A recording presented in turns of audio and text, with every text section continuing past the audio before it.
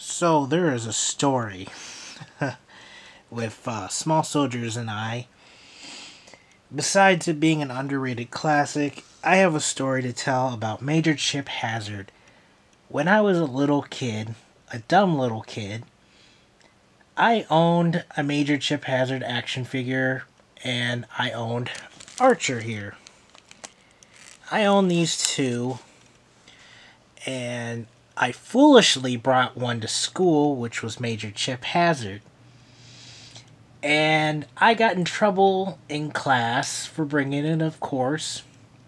Teacher uh, basically took it away, but the principal was the main one who took it away. Her name was Mrs. Battle. I can never forget that fucking name. But, well, if you know, the small soldier toys were really hard to find back then. I guess they were really popular, the toys were, because my mom would search everywhere. And at the time, I'm a little kid and we're broke.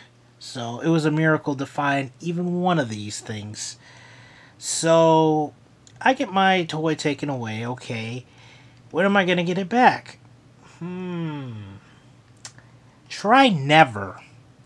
This is not my original Chip Hazard action figure. We actually found one at a thrift store. My mom found one at a thrift store about a year or two ago. And she said that she was going to give it back. And she never did. And my mom had a hissy fit. And she would go up there and ask about it constantly.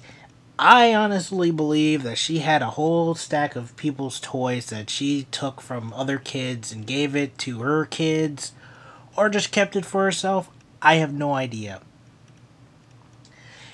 Yeah, and I was generally really upset that I never got Major Chip Hazard back. I do own a damaged version of him, but he's like missing his legs and it's a really small version of him. But I am so grateful that we found another one. And these things are expensive online nowadays. So I am very happy to get one, but Mrs. Battle, ooh, hated that principal. She was not a good principal at all. It was a crappy school anyway.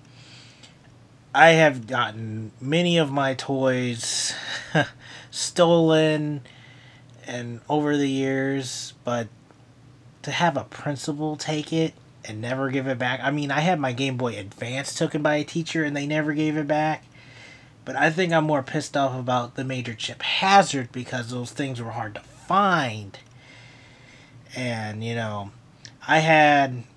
luckily I still have Archer, Major Chip Hazard, Slam Fist. I can't think of the Rhino guy's name.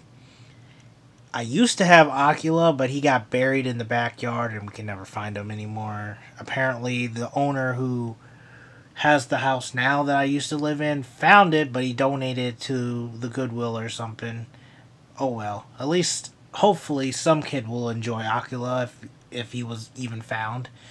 Buried alive in the backyard by one of my friends.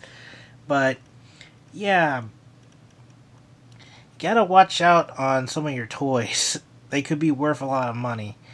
I mean, these at the time, Power Rangers and Small Soldiers and Transformers, some of the action figures were so hard to find and so expensive.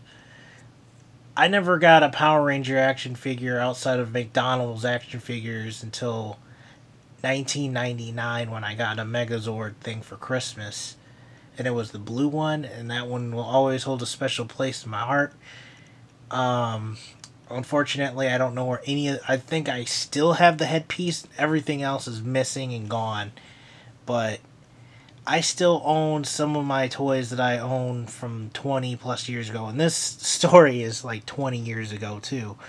So I was in first grade? I think I was in first grade. First grade or second grade. I'm pretty sure it was first grade. But yeah, never got the toy back. Thankfully, I found a Major Chip action figure, the exact one I had when I was a kid. Really crappy thing to do. I hope that that principal is not principal, not being a principal for any school anymore. She was not nice as a person at all.